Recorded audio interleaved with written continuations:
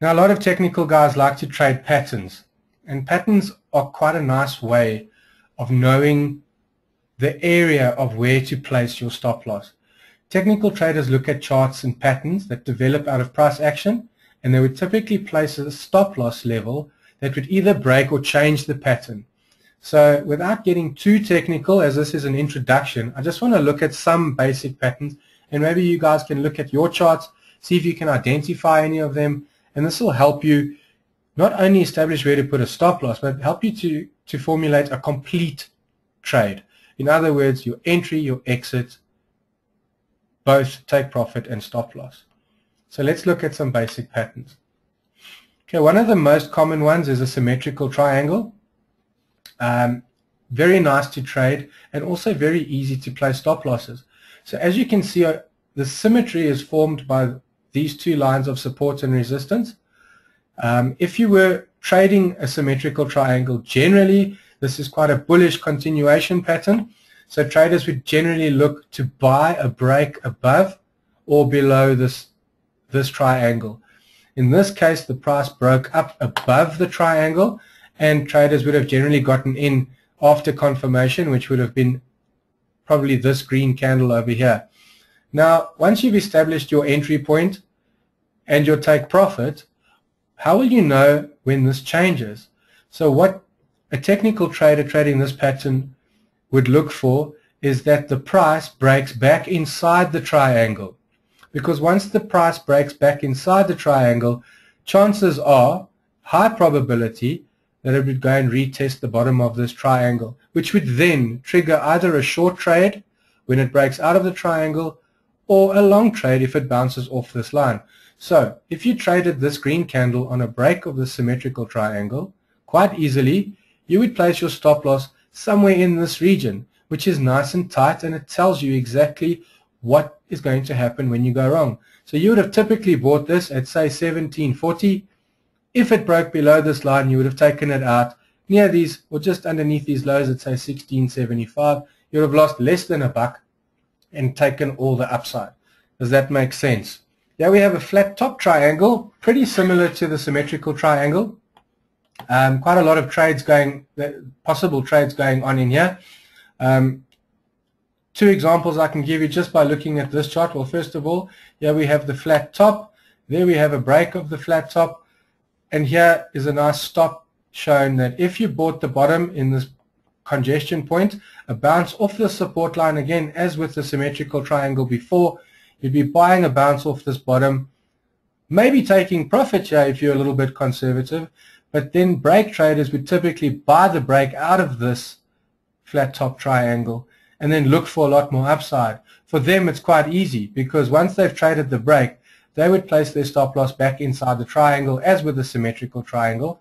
But if you had gotten long in this area of congestion at this flat top triangle, you would have placed your stop outside the triangle. So the minute it broke out and confirmed with maybe one more trading session below this support line, you would have gotten out and saved yourself a lot of heartache.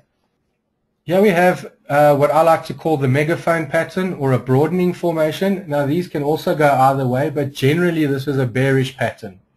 It signals that there's a big price move going to come to the downside. This is a bearish continuation pattern in general. So very easy. If you look at the other two triangles, this one faces the other way, and you would typically wait for a break of the support line. You would enter a short trade. Obviously have your own target in mind up to your risk tolerance, and as with the other two triangles that I've shown you, any break back into this rising megaphone or broadening formation would be your stop loss. So let's say we would have gone short at a break here, so let's call it about 43. We would have looked to go short and held that short into the money up until we're comfortable with the profits that we were going to make. But any break back into this triangle would have left you massive upside to carry. Okay. Now, early traders, as you can see here, would have gotten in at the top of this megaphone formation. So another trade, so there's two in one here that you can look at, because many trading opportunities in a broadening formation. You would get short at the top of the broadening formation, take profit around this level. If it breaks out, you could get short again. Quite a nice pattern to trade. And the famous head and shoulders. Now, a lot of guys trade the head and shoulders completely the wrong way. What many guys don't realize and don't understand is that a head and shoulders, whether it's upright or inverted, upside down, always retest this neckline. So let's just go through the parts of a head and shoulders. You'll always have a left shoulder. You'll always have a higher peak, which forms the head, and you'll always have a right shoulder. The right shoulder, for a continuation bearish pattern, is generally weaker. In other words, you'll have far more red candles on the way down. Now, when a head and shoulders pattern or the price breaks through the neckline, this is not your signal to short. Your signal to short would be this candlestick over here, where it retests the neckline. Because a lot of times these patterns fail if the neckline isn't broken and retested. The neckline has to break, or it has to be tested and fail.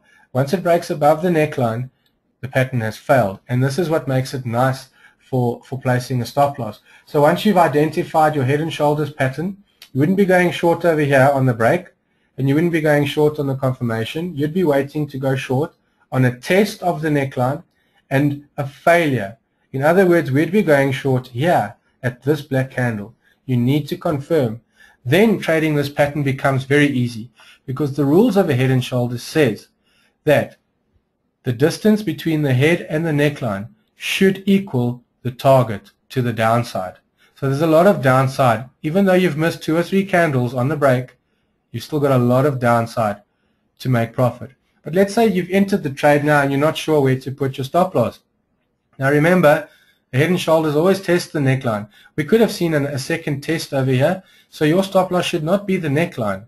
It should be a break of the neckline. So typically a technical trader would have placed his stop loss probably a little bit to the top of the last candle that broke that. So you'd place it maybe a buck or 2 or 3 above that neckline, and a close above that neckline really confirms that the head and shoulder has failed and you should be out of the trade. So these patterns are very nice to trade.